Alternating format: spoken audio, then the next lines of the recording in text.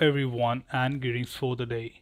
Welcome back to another tutorial on ISTQB Advance Test Analyst.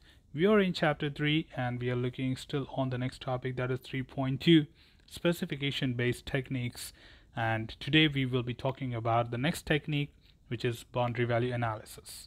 So far we know from the previous tutorials, that is from foundation, that boundary value analysis is a technique which allows a scenario to be tested strictly on the boundaries by making different values like valid and invalid inputs on both the sides. It is also considered to be stronger technique than equivalence partitioning, has two types of parameter as measurement, which is like 2-point and 3-point boundary value analysis. So in the following diagram, you're looking at basically a 2-point boundary value analysis, whereas if you talk about 3-point boundary value analysis, you would have 3 values on each boundary. So for more details, you can look up the card.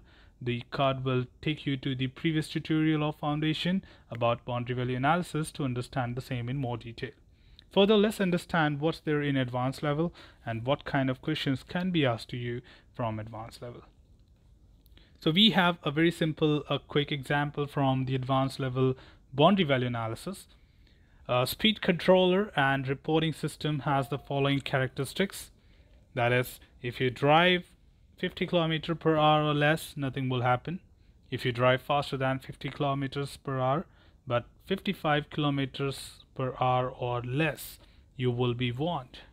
If you drive faster than 55 km per hour, but not more than 60 km per hour, you will be fined at the same time.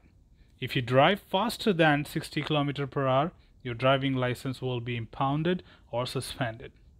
Now, the speed is in kilometer per hour is available to the system as an integer value that you will be feeding into the system, which would be most likely the set of values identified by applying the boundary value analysis, where only the boundary values on the boundaries of equivalence clauses are relevant. So if you see this question, it's a typical question like equivalence partition or boundary value analysis, but when it comes to advanced level, this is how, when you look at the last line, this is how they are going to twist it to confuse you, that whether we are talking about boundary value analysis or equivalence classes. So all we need to understand that we already know from foundation that both the technique follows the basic principle of dividing a scenario into equivalence classes.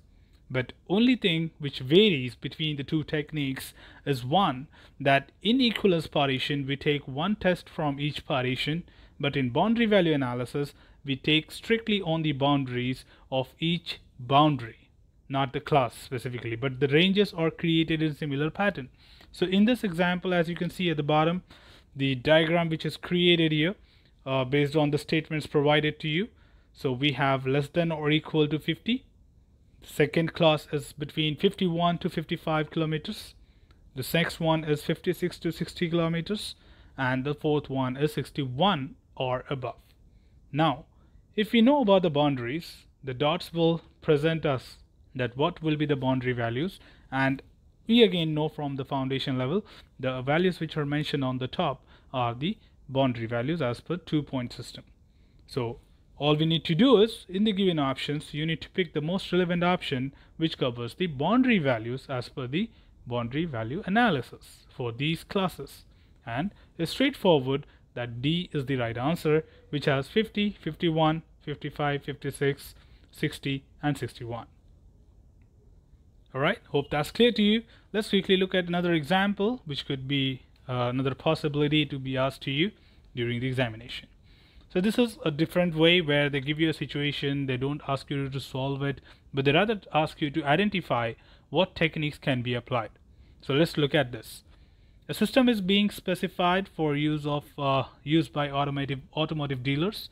The system will provide the ability to configure a vehicle's optional characteristics, for example, engine size, external trim, color, visualize and the configured vehicle, and generate the retail price of the vehicle. An existing system can provide a visual model of any single configuration, but it does not enable the user to modify the configuration in the same session. This system is being used as a development prototype for which it is expected that the required functionality can be generated more quickly than working from scratch, and timescales have been adjusted for a rapid delivery. Now here in this scenario, all we need to target is the very first line where they have given you what are the characteristics of the engine or vehicles. So when you have engine size, external trim, color, you know that there will be different classes. You know that there will be different options for each classes. Like what are the different sizes, what are the different trim options, and what are the different colors. So let's look at the main question of this particular scenario. Which of the following test case design technique would together give the best chance of achieving acceptable test coverage in the available time frame? Because we are also looking at the kind of agile methodology here, because you're talking about rapid delivery in the last line. So when you look at this scenario, generally there are two options, because they ask you to pick the two options here. So the right answer is B and C, that is classification tree and boundary value analysis. But just for your kind information, classification tree is still away from our session.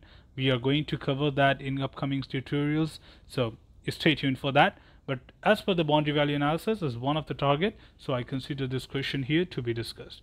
We'll be taking this question once again when we come to the classification tree to make you understand that how does classification tree entertain such scenarios.